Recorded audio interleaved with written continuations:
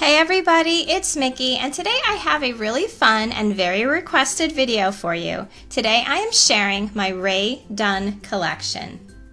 I have been collecting Rae Dunn pieces for less than a year now, and I must admit I am totally into it. I enjoy the hunt for my wish list pieces. I just wish they were easier to find. Here on my kitchen table, I have put together a collection in a tin-tiered serving piece that I found at Walmart for like $14.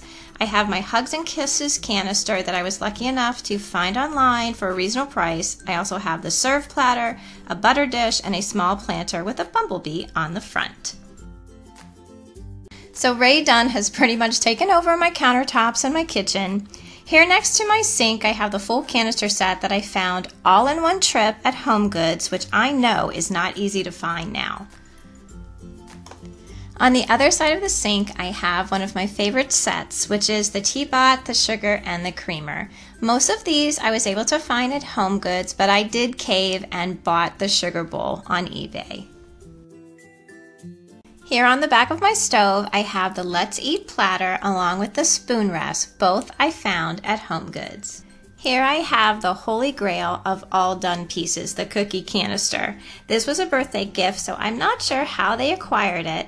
But alongside that, I have the Hugs canister that was also a gift, and this cute sign I found on Amazon, and I'll leave a link down below if I can find one. On the windowsill above my sink, I have the oregano, basil, and sage flower pots. Inside of those, I just have some faux plants that I found at IKEA. Big on my wish list is the tool cup for my wooden spoons on my counter, but for now I am using the Best Friend puppy canister, which is so sweet with the paw print on it. On my island is the large flower pot with the bee on it. Bees have always been very special to me, and when I saw this I really loved it. I have bees all throughout my house. For now I just have a plant sitting on the inside, and I am on the hunt for a large boxwood ball to put in it. The remainder of my collection is in my china cabinet in my den. Here in front I have the blessed bowl full of mini pine cones. Inside I have the bake pan. I am still on the hunt for the cake pan, which I have not come across yet. And I have more of the smaller bowls that I like to grab whenever I see them. I have the dragonfly and the ladybug small flower pots. Unfortunately, the base for these broke in the car on the way home.